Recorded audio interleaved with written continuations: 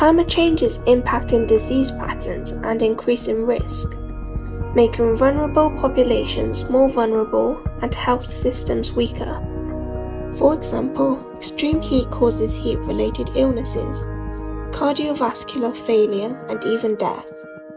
And changes in vector ecology causes diseases such as malaria, dengue and Zika.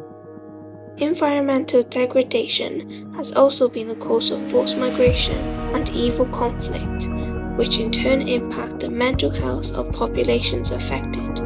Increasing allergens and air pollution is causing respiratory allergies and asthma. We have the evidence, we have the solutions, we have the interventions. What are we waiting for to take action? My name is Hursey, and I am one of those people affected by air pollution.